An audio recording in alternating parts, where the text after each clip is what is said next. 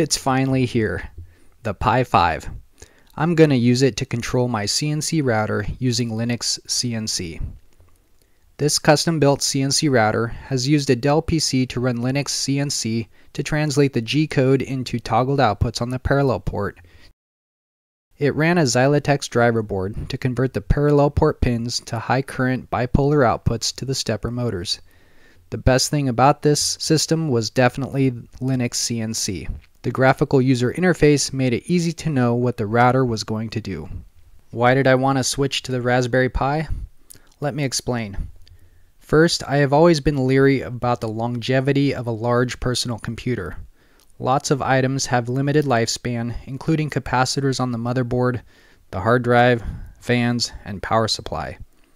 Using a solid-state solution like the Raspberry Pi without any electrolytic capacitors, mechanical hard drives, or onboard fans is an ideal solution for many years of reliability.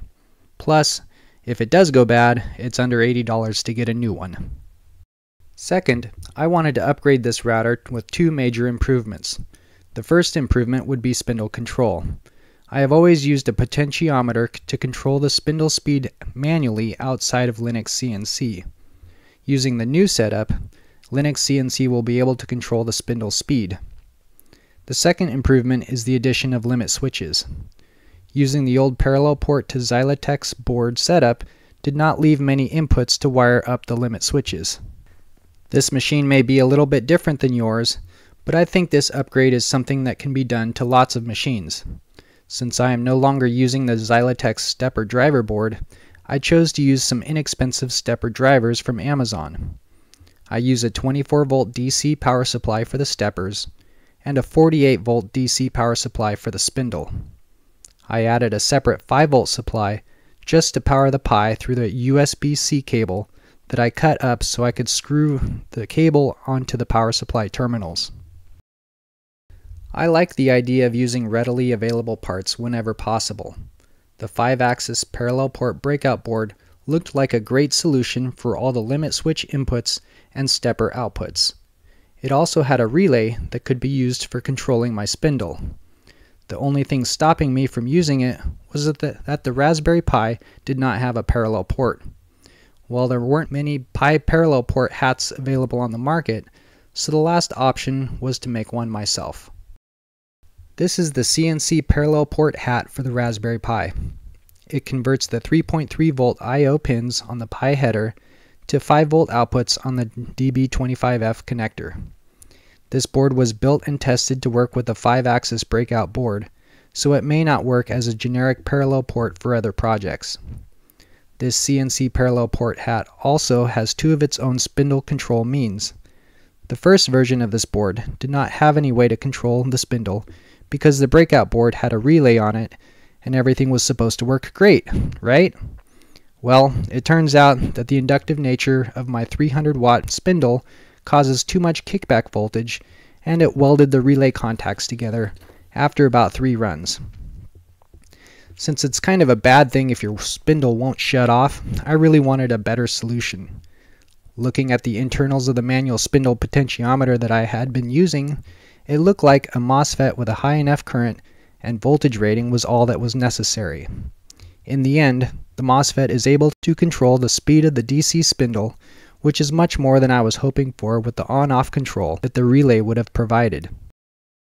Also worth noting is the 5-axis breakout board has a PWM or analog output that can also tell the VFD how fast to run the spindle. So the hardware exists for both means of control, and it's just up to the software settings to get the job done. I know that the Pi 5 is supposed to have a much higher CPU temperature, so I thought it would be best to get the CanaKit heatsink and fan. Using the included double-sided thermal stickers, I tried putting the heatsink on the Pi 5. After pressing for a few seconds, I noticed that the heatsink was not making contact with all of the chips that it was supposed to make contact with. The main processor is definitely the tallest of the heat-sinkable parts, so it makes contact with the heatsink just fine. Everything else is not sticking correctly. The heatsink fan also plugs into the Pi 5, but the wires on the fan are not long enough to place the fan off to the side like what is needed when using hats. At first I thought the fan would include screws or something that the fan could mount directly to the heatsink, but I didn't see any mechanical means of mounting the fan. My plan is to get the Pi 5 running on the router, then revisit the heatsink and fan issue at a later time. A 25-pin cable can be used to connect the CNC Parallel Hat to the 5-axis breakout board, but I prefer the most compact solution available, so I wanted to plug the breakout board directly into the hat. I did need to unscrew some of the mounting standoffs from the CNC Parallel Hat so the two would fit together. Also worth noting is that the 5-volt USB power input on the 5-axis breakout board will not be usable. Per the USB specification, it should have been a B-style female plug, not an A female, so I am against it in principle too. The 5-volt to the board will need to be supplied on one of the screw terminals. In order to hold the 5-axis breakout board, I designed a 3D printed stand for both boards. This seemed to work quite well, and I was worried that the print would delaminate as the screws were tightened, but as long as I don't over-tighten, it seems to hold just fine. The standard Pi standoffs can screw directly into the plastic. There are specific SD card images from LinuxCNC for the Pi 4 and Pi 5. Make sure you download the correct one. I use the Raspberry Pi Imager software to burn the image into the micro SD card. I installed the assembly into my router's electrical box and powered up. The older Dell LCD monitor that I was using started up at 640 by 480 resolution. This was not going to work. Luckily, I found a HD monitor with a HDMI input at the local thrift store that worked just fine. After powering up, I noticed that the Pi 5 did not have any latency issues that the Pi 4 did. I am using the latest build for the Pi 5, so perhaps something got fixed since the time I downloaded the Pi 4 image. The first thing I did was to copy the machine config folder to the new microSD card and attempt to run LinuxCNC. It crashed. The debug log mentions something not having access to the GPIO mem file. The error message suggested that the permissions were not set correctly, so I tried setting the permissions and that didn't work either. One of the great things about LinuxCNC is the user community. I found a forum post with the solution for this exact problem. It turns out that the Pi 5 handles GPIO much more like a standard computer would, and not a special way like the Pi 4 did. The solution was to remove all of the HAL_Pi_GPIO